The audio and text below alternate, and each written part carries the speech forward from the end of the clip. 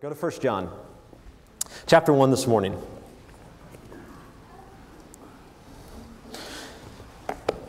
Not a lot of time, but I want to walk you through just a text that has become an incredibly important part of my life. It has had a huge impact on my life. I've done quite a bit of study in the book of 1 John. Last year, when I was still in seminary, I did an exegesis class where we went through the book of 1 John through the original Greek and really just dug into it, tore it apart, and tried to understand what was being communicated there. And so I'm going to begin reading in 1 John, in chapter 1, verse 1.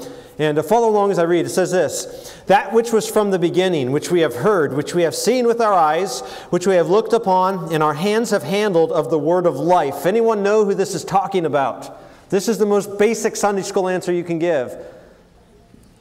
Jesus. All right. You guys are awesome. You're already unpacking the text. John is speaking of Christ, the one that he had seen. He had heard with his own eyes. He's talking about the humanity of Christ. There was this form of Gnosticism. It was really a proto-Gnosticism that was starting to arise in the region, in the area, and it was really starting to downplay the humanity of Christ, saying, now God could not have become a man because man has flesh and bone, and that which is material and can be seen and can be heard and touched is ultimately evil, and so we have to transcend into a spiritual kind of existence, and that was a heresy that was kind of invading the church, and so John was attacking that, saying, no, Christ was a man. We saw him. We could touch him. We heard him. And yet he was God, come in the flesh. This life, verse 2, was manifest. And we have seen it and bear witness and show unto you that eternal life, which was with the Father and then was manifest to us. Just amazing truths there, but let's keep reading. That which we have seen and heard, we declare unto you, that you may have, what's the word? Fellowship. So let's go back to verse 3, the beginning. What we have seen and heard, which is who? Jesus. We declare unto you. So we declare unto you Jesus. And look at the grammar. Why? So that you may have fellowship with us. And truly our fellowship is with who? The Father. And with His Son, Jesus Christ. Within the church, we have this concept called fellowship, don't we? I think growing up in the small kind of country church that I grew up in, that my dad was a pastor of, on a good Sunday, maybe we had 40 people. On a bad Sunday, it was 20. That was kind of the church that I pretty much grew up in for most of my childhood, really from junior high on through until I left the home. And a fellowship for me, honestly, was the church potluck we would do a few times a year. It was, cookies, so we have a fellowship hall where you do fellowship. And so fellowship, kind of in my mind, was I get together with these people and we eat food and we talk and we have fellowship. That was fellowship. Okay? What John is talking about in this text is not necessarily, that's a form of fellowship, but what John is talking about is a type of fellowship that goes much deeper than that. The Greek word is the Greek word koinonia, and at its core it has the idea of a commonness. So there's one thing that binds us together. There's kind of one banner that we all fall underneath, one banner that we wave, one thing that brings us together. And according to John, that one thing is what? The one we proclaim unto you, and that is who? Jesus Christ. So when you think about the life of a church, what you have in a church is you have this weird kind of mixture of all kinds of different people, don't you? You have people that come from simple, poor backgrounds.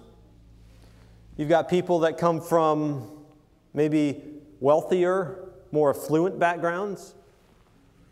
You've got people from nationalities of one sort, and then people that come from another type of nationality. So you have ethnic, you have socioeconomical, backgrounds. You've got old, you've got young, you've got those are old who are trying to be young, you've got some people, everyone else in between. You've got married, you've got single, you've got divorced, you've got those who are experiencing blessing, those who are experiencing great loss and suffering. So how in the world is it possible